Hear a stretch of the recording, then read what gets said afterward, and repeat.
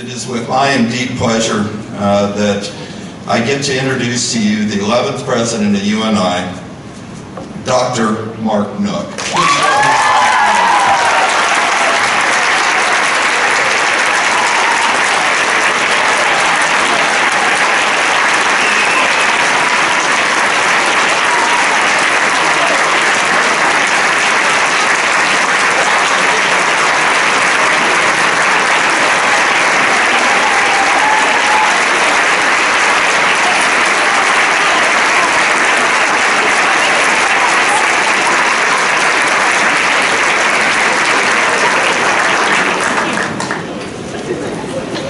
You sure know how to make a guy feel welcome back home. Thank you very much. This is a university that's done amazing work. You've taken an orphanage and turned it into one of the great public comprehensive universities, and Cheryl and I are very excited for this opportunity to work with you and to continue that amazing work to build this university, to help support this state, and to continue to educate Iowans to serve Iowa. I myself and Avery, and along with all the other students, are really excited to see all the great things we'll do for our students here at UNI. We're really excited to work with you.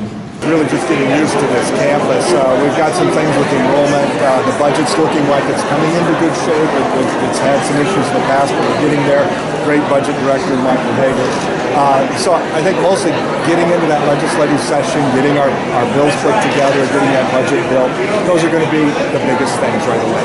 He grew up in Iowa, he grew up in Holstein, Iowa. They have roots here, went to Iowa State, understands Iowa, understands this university, understands how we can improve things, and want to continue to make efforts that have happened in the last few years, but we'd like to continue to see accelerated.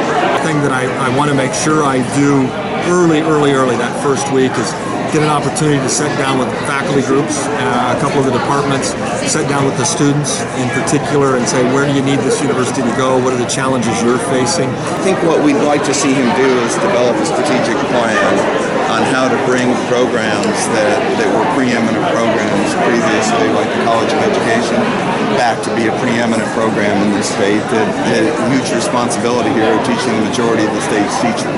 I'm not sure that the state of Iowa needs 3 Division I research institutions. We've got 2 that are doing a great job in Iowa and Iowa State. And we do need somebody that focuses really hard on educating Iowans for Iowa.